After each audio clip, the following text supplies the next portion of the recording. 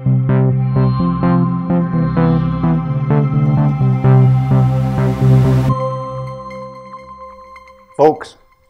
we have an overweight and obesity problem in the United States. So I'm here to pose this question to you today. Is eating like a pig the cause, or is it the solution? You know, we've seen all the graphs. We've seen that since the 1970s, older Americans have been getting larger and larger. But what's even more disturbing is that this trend over the same period of time is happening to children. Children are becoming more obese earlier and earlier in life. But the thing is, this isn't just an American concern. It's happening around the globe. Why is this happening? Even in impoverished nations, we're seeing an increase of obesity. In the United States alone, in 2012, there were 29 million diabetics. 8 million of those people were undiagnosed diabetics. We have 86 million pre-diabetics. What's shocking is this is nearly 40% of the US population of Americans that are 20 years and older. That's insane. And what's even more shocking is this has happened in less than 2 generations. So something's going on more than just genetics. There must be something else linked to this. So with all this fatness and diabetes and chronic disease, we must be eating like pigs. Oh, folks, not so fast. Not so fast. You see, the pig gets a bad rap for all of this. We can use pigs as a perfect model to study how the diets that we consume impact our susceptibility to chronic disease. How the diets we consume, the different food combinations, are going to impact our body composition and our well-being. The headlines are confusing. We don't get very good dietary advice from the headlines. So what makes us fat and diabetic in the United States? It's a very complex topic. We hear, is it sugar? Is it total carbohydrates? Is it red meat? Is it dairy? Is it eggs? Is it total calories? Is it a sedentary lifestyle? Is it all of the above? When I think of all of the above, maybe this picture comes to mind. Fast food gets to blame a lot. Sedentary lifestyle, we're not expending the energy cooking our own food, going to the grocery store, buying stuff. So we pull through the drive-thru and we order this. 2 all-beef patties, special sauce, lettuce, cheese, pickles, onions on a sesame seed bun, large value meal. It's got all the evils of my list in there. It's got the sugar. It's got the carbohydrate. It's got the red meat. Whenever we hear experts talk about the evils of fast food, almost entirely we get the blame on the greasy burger. Let's look at the breakdown of the calories in that value meal. Okay? I want to draw your attention to the 2 all-beef patties. Only 14% of the total calories of that value meal come from the 2 all-beef patties. But oftentimes, we give that 100% of the blame. Look around that pie chart. Over 70% of the total calories come from a carbohydrate source. Okay. I want you guys to think about what you ate during the work week last week, or while you were going to school, throughout the day. Do some of these food items look familiar to you? Did you walk out of the door with that whole grain bagel and make that your breakfast? Did you frequent the vending machine several times for more whole grain in the form of Sun Chips? Did you go back and back again for another Snickers bar? In the late afternoon and Thursday, did you take in that high energy drink? More high energy drinks? On Friday, were you feeling guilty, so you went out to lunch and had a healthy salad? You see, in the U.S., we snack, and we don't eat a meal. We are a snack meal society. And no self-respecting hog farmer would ever feed their pigs this way. You see, this swine diet is balanced for energy and for protein. Let me clarify. Not protein, amino acids. Amino acids are the building blocks that make up those proteins. And there are 9 essential amino acids that these pigs, that you humans, have to have in your diet every day. They are essential every day, throughout the day, not just for your evening meal. They have to be there. Not all proteins are created equal. That bagel we saw is 250 calories, and it's got 8 grams of protein in it. But the burger, to get that 8 grams of protein, would only require 1 ounce of the burger, and it would only be 50 calories. It is much more nutrient dense. So I would argue that the burgers are the most nutrient dense component of that value meal.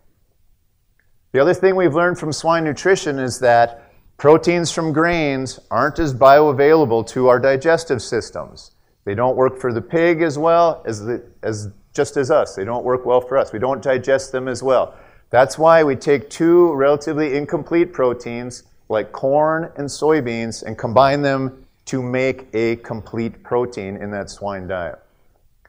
The 9 essential amino acids are so important, and they are linked to so many aspects of global malnutrition that the Food and Agriculture Organization of the United Nations put together an expert consultation. Now that's a big word for saying they brought in a bunch of really smart nutritionists to try to solve the protein quality problem around the world.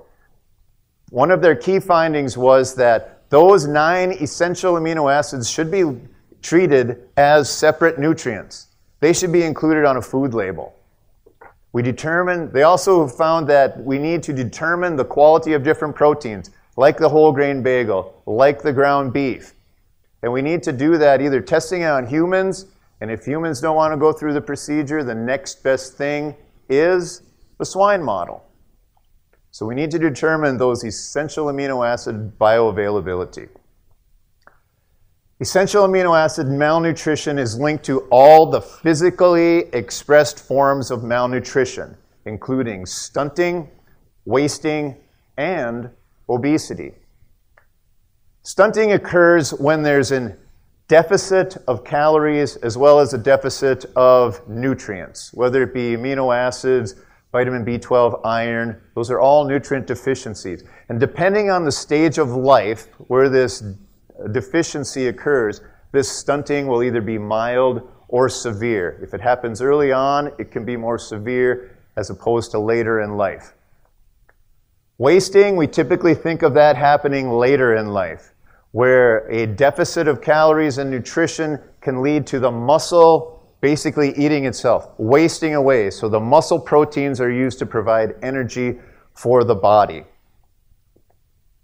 Now you're probably wondering, how can obesity be related to malnutrition? Well, let me tell you a story about a student of mine.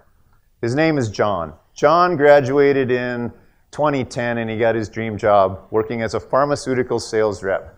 And his region covered eastern Montana to western Minnesota to central South Dakota. So he's living the dream in his brand new car, and he's adopted the snack meal lifestyle of the average American. So he wakes up at the hotel, he gets that continental breakfast, which I don't know what continent donuts come from, but that continental breakfast, he's saving the several muffins for riding in the car, he's downing it with coffee, he's happy, he's got pretzels, he's got a stop at McDonald's for fast food lunch, and he's making sales right and left. He's a little tired in the afternoon, grabs an energy drink because that coffee just isn't working anymore. So this goes on for 2 years, 3 years. New pair of pants, new pair of pants, new pair of pants.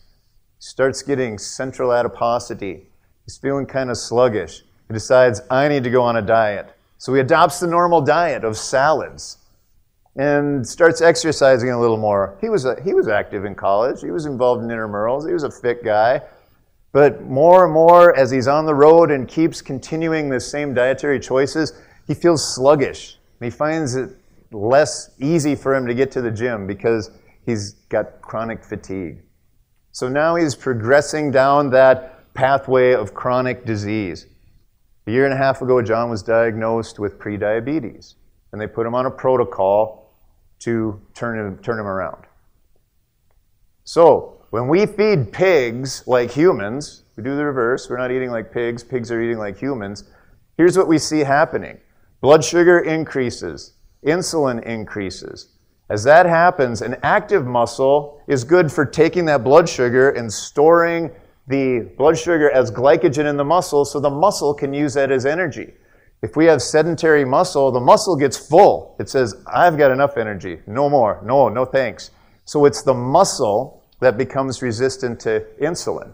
So now that blood sugar can't get in the muscle. It returns to the liver. The liver turns it into triglycerides. Now we have elevated blood sugar, we have elevated triglycerides, and we have elevated insulin. 3 risk factors for prediabetes. So that energy's got to go somewhere. Insulin now unlocks the fat cells, and we see that central adiposity occur. There's another risk factor for prediabetes. So John was exercising. He used up that energy.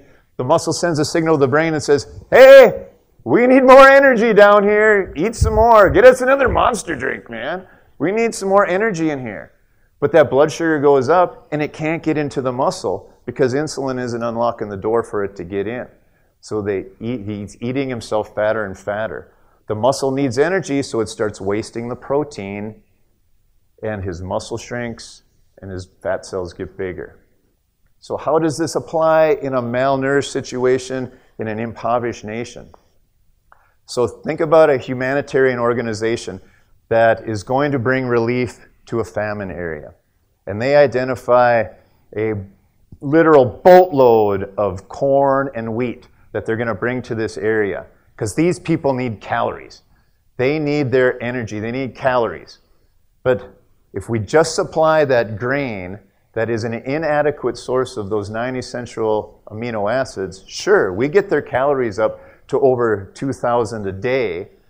But now you can see the same similarities to the developed nation where John was over-indexing on those very starchy, sugary carbohydrates, and he wasn't paying attention to high-quality protein that included those 9 essential amino acids.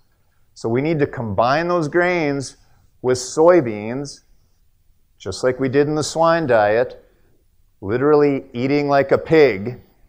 But this is not a mean-spirited saying. We're not comparing a group of people to the eating habits of an animal.